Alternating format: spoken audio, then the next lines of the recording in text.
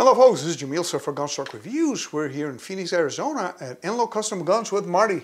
How you doing, buddy? Good. And we got a couple of Bushmasters here. But before we do that, I'd like to ask you to please like this video, share this video, and subscribe to the channel so we can continue to bring you content like this. Marty, what do we have here? We have a Bushmaster from the early 90s. Now you worked on this gun before. We took that floating handguard. This is Dave's rifle. It's an A1 with pretty much early 90s configuration with a teardrop forward assist. This is not original. This is fairly new, but hey, you know, we're not going to get picky about that. You did a really good job bringing this back to almost spec because it has a bull barrel. But this is a 2023 Bushmaster. Right. And this is 2 generations removed from this one. Because this one is the old Windham, Maine Bushmaster. And this is the brand new Bushmaster company. In the middle, Remington bought Bushmaster. Yeah. And then they went under a few years ago. And they were purchased by this company who's starting the Bushmaster brand again. Yeah. They're located in Sparks, Nevada. Oh, okay. This new company is, as I was explained, is again an investor group that purchased the name, and they are bringing back all the whole line, even including the ACR. Even though the price of the ACR is $6,000, so I don't think they're trying to push that one as much as they're putting effort into the AR business, into their different brands. I mean, this one is the Patrolman's rifle. Okay. Originally, I wanted to get the basic one with the A2 and add all the parts myself. But they had this one, so I said, oh, what the heck. But this is the Patrolman's rifle with a gray Magpul kit. It's funny because they have the fancy Magpul rear, butt stock with a lock system on it. Yeah. I forgot the name of it. This is the CTR. CTR, yeah. Yeah, and not the MOE. The MOE doesn't have this. Right. But it locks it up in place and is sturdier than the MOE. It doesn't rattle as much as the MOE. Yeah, it's a nice little upgrade, yeah. Yeah, it's a nice upgrade. Standard MOE grip, and this is the MOE SL. Handguard, yeah. Handguard. They're a pain in the butt to put in. For me, okay? Not for you. But you have to remove the sling swivel to do that. Yeah. So you had to, it came in assembled like this. And this model, they sell it with and without the A2 handle. I got this one with the A2 handle, which is, you know, it's kind of cool. But we were discussing some of the features on it. And you were saying that the barrel is nitride heat treat, yeah. And so is the bolt carrier. Bolt as well, yeah. Now, there's different names for what process is what. Sometimes it's nitride, sometimes it's melanite or QPQ. But a good reason why you would do the nitride heat treat on a barrel is that it ends up being as hard as chrome. So in the olden days, you would bore out a rifle barrel and it would be oversized, right? It would be slightly oversized, and as it was oversized, they would have chrome plating put inside. And so sometimes plating goes in and it can be slightly uneven, right? So that unevenness is now a cheese grater and acting on your bullet. Yes, it lasts for a longer period of time, right? But you know, it's a cumbersome process, and in the meantime, you know, Glock famously had their Tennifer, which is something very similar, right? But what they would do is they would machine the rifling to the exact size, right? They would do this nitride heat treat process, and as they would do that, they would get the resilience of chrome lining, and even on the outside, it's actually very strong, right? Because think of it as like an eggshell, right? It's very hard on the outside, and the metal on the inside is softer, but it actually improves its resiliency. So yeah, it would actually make the barrel last longer. So, and it's a cheaper process, so it's an improvement overall. And it makes the rifles, these rifles are very well priced on the retail level. I think these are going to retail, you know, just tad over $1,000 bucks. with the whole for the whole thing with the Magpul furniture already on it. Way under $1,000 with the standard, you know, carbine Furniture, yeah. furniture on it, and without the handle. It's kind of interesting. The handle is fun if you want to shoot iron sights, but I don't. I want to have backup sights, so I have the Magpul MOE rear sight, and because this is a patrolman's rifle, I have the patrol rifle optic from Aimpoint. This one is and one thing I do with these is I put the flip up sights as a flip down sights. So basically they land on the handguard. Yeah, on the handguard, and back here, and they don't interfere on the top.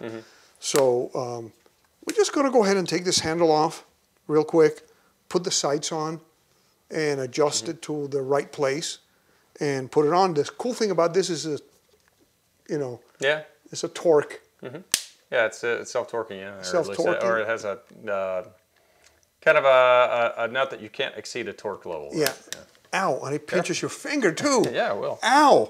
So we're going to take Dave's rifle out of the way here. By the way, this is a really cool rifle. This is the old Bushmaster from, Dave says, the 90s. Right, Dave?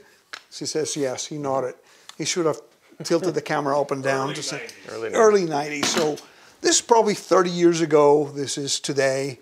And let's go ahead and put this, you know, red dot on and the Aimpoint. I mean, the Aimpoint and the Bushmaster. And the Magpul. Magpul, excuse me. Duh. Okay, wake up. And one cool thing I like about those screws now with the Magpul is both hex and or flat. Sure, I got that right. Yep, okay. And let's loosen that. Yeah, I didn't loosen that. And it's kind of cool. You can keep this around because at some point you can use it, but... And I know there's a big point of contention with shooters, where to put the red dot. Oh, you have to put it in the back, or you have to put it as close forward as possible. I think it looks great. Let me look through it, but I think...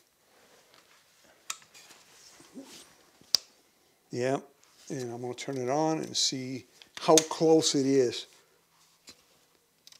Oh, it's right on windage, and I think it needs to, the dot needs to come down a tad. I'm going to sight it in at 50 yards, so 2 inches low at 25, right? I'm not familiar with that right there, but I know 50 yards, and then your next intersect should be somewhere around 200. Yeah, because I talked to Freddie the other day and I said, it's 2 inches. Oh yeah, 2 inches low. There's a good start. Freddie would be the guy to know, but he would also probably take his own aim point and throw it down the range and put it back on. No, we're not gonna do that. We're gonna go with Freddie. We're gonna do this, and we're gonna keep Freddie away from my aim point because he's the kind of guy that does that demo. Do it with your own damn aim point, not with mine. You know, because he does that crap, and he's insane. But then again, Marines are like that, man. Well, what does that say? It says he believes in the aim point. No, he does believe in the aim point, and I believe in it too, but I just don't want to push it. He doesn't believe in scratches. Yeah. Yeah, I don't believe in, even though this one is scratched up to hell already. So, yeah, this one has been wrote hard and put up wet. I've had this for over 10 years. And it's been on several rifles and all that. So it's going to be now on this Bushmaster.